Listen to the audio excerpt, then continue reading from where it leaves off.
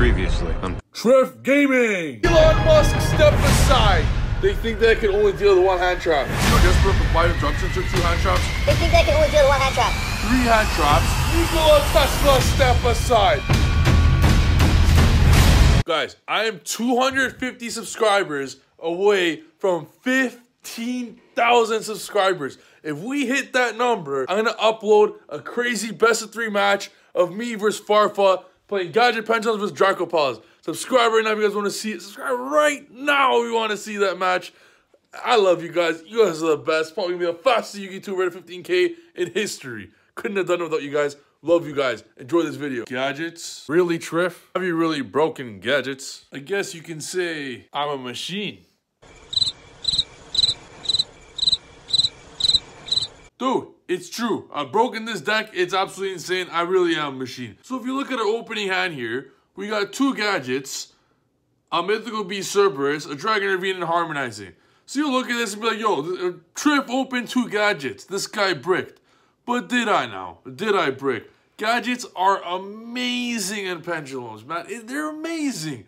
They're literally free pluses. Free plus, free plus, free plus, free plus. So Yugioh pen summon. Like, free summons everywhere. Like, you get a pen summon, 1 gadget effect. Normal summon, another gadget effect. So Yugioh summon, another gadget effect. That's so many free monsters for nothing. And you're going to see what this ends up on as I've truly broken this deck. So here, you simply to do this combo, I'm going to show you guys a 4 negate plus 8 kind of an infinite negate combo. 5 negates. 5 cards that negate, but it's really infinite negates. 4 monster negates and infinite spell trap negates, if you get what I mean, and if you see where this is going. So, just a typical pen summon at this point. Gadget would obviously be another pendulum monster at any level 4. Let's say a normal pendulum summon at this point would be 2 level 4s, 2 level 7s, and a jackal. That's your typical pendulum summon. But nah, we don't do typical here at Trif Gaming. So, we're going to show you extraordinary rather than the ordinary. What we're going to do here is go Harmonizing, Absolute, and Electrum into Yugioh. Yes, that's right. Just for 3 monsters, we just need it for a special summon effect. That's all. Vortex comes out, giving us a free negate and clearing up lots of needed space. Next, so we pendulum summon the red gadget. Now we're going to use Yugioh's effect to special summon the yellow gadget. Searching the green gadget, now getting all these pluses for completely free. Next, we go into our boy, back to the OG dog right there, Gear Gigan X. Gear Gigan X. I literally thought of this combo while playing Cube. Greatest pastime ever, honestly. Search our boy Cyberstein. Everyone forgot about him. Fresh off the ban list. Normal summon him now, so he didn't use our normal summon yet. And Cyberstein bring out Naturia Exterio. Next, what's this missing? We got infinite spell trap negates. But where's the monster negates at? Well, you already know your boy won't play a deck without Rusty. Boom. Cyberstein's a dark. So Yugioh Kirky going to insulate it. Boom. Got yourself a Rusty. Just like that, you got Vortex Jackal, double Fog Blade, and a Naturia Exterio to stop every single spell and trap in the game, and making sure your opponent isn't playing any monster effects either.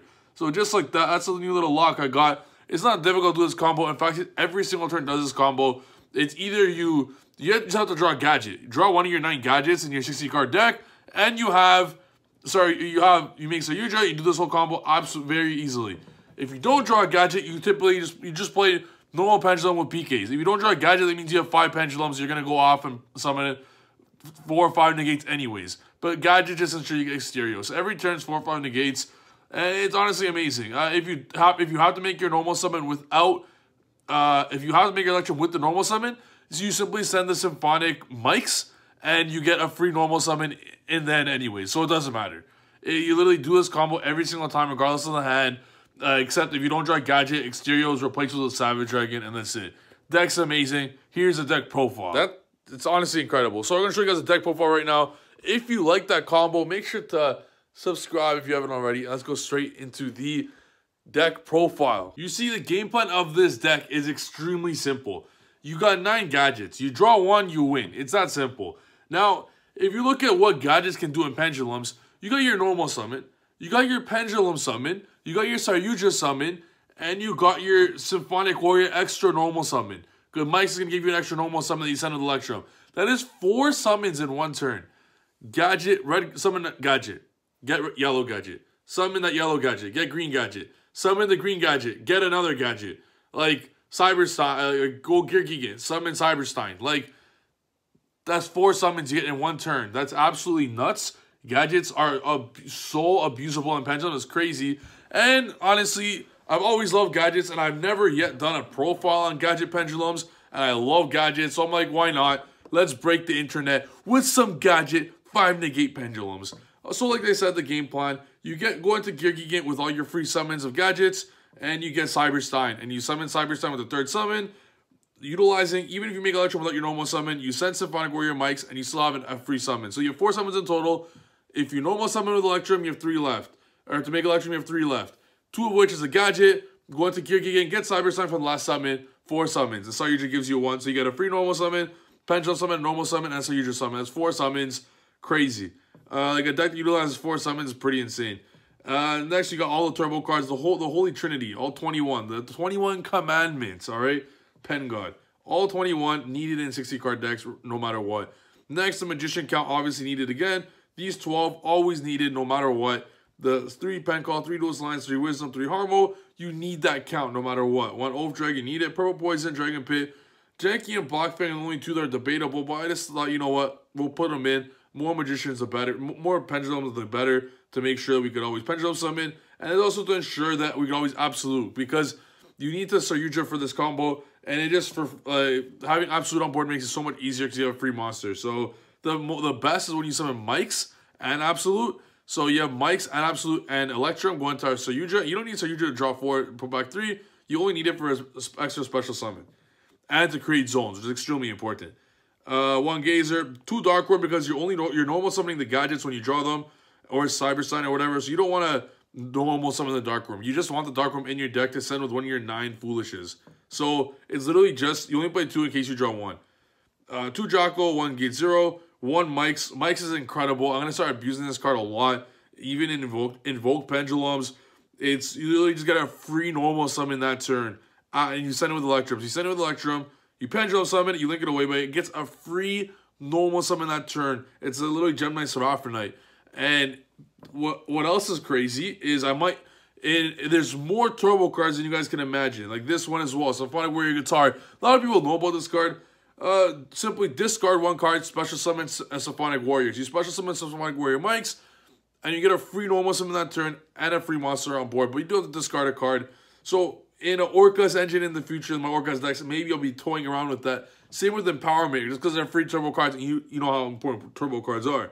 So, but for now, we don't play it. There's no space. And then Destrudo and Mirror, you gotta play it with Dragon Ravine. Too many times. You guys are gonna notice. I'm gonna post a duel, me versus Farfa, in a Pendulum Mirror match. I'm gonna be posting it soon. Playing this deck, actually.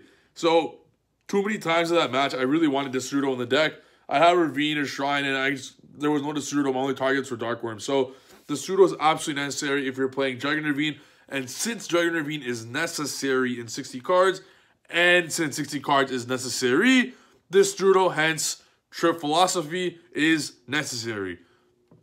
Thus, making Mirror necessary.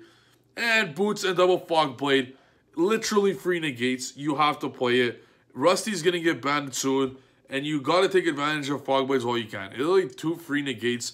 You'll be absolutely crazy not to play them. They're literally free negates, like absolutely free. And drawing them are not bad. They're literally another negate in your hand. Like, that's another reason I don't like the rank up stuff. You draw the rank up stuff, they're just dead in your hand. But if you draw these, you have 3 free Fog Blades in your deck. Like, that's totally cool with me.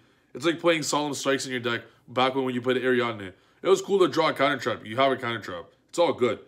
Next siding, we have 9 cards against backer decks, 9 cards against monster decks, and 9 cards against striker, which Reboot doesn't work against. We want to make sure we have 9 against everything, because if you notice, we have 9 gadgets, and you now have the option. You could take out, going second, you could take out 3 Fog Blades and 6 gadgets, or 3 Fog Blades, 3 gadgets, a Cyber Sign, and maybe something else. It gives you the versatility to side out whatever you want, depending on the matchup. So that's why I like having 9 to make sure. If I ever feel like taking all the gadgets, you could simply side in exactly 9 and simply just take out the gadgets and play as normal. If you draw Cyberstein, you have free Exterio, bless. So it's that simple.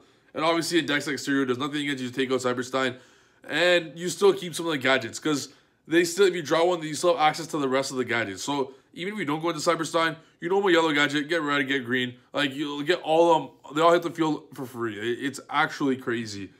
It's so good. It's so good. Next, extra deck, Electra, Insulator, Rusty.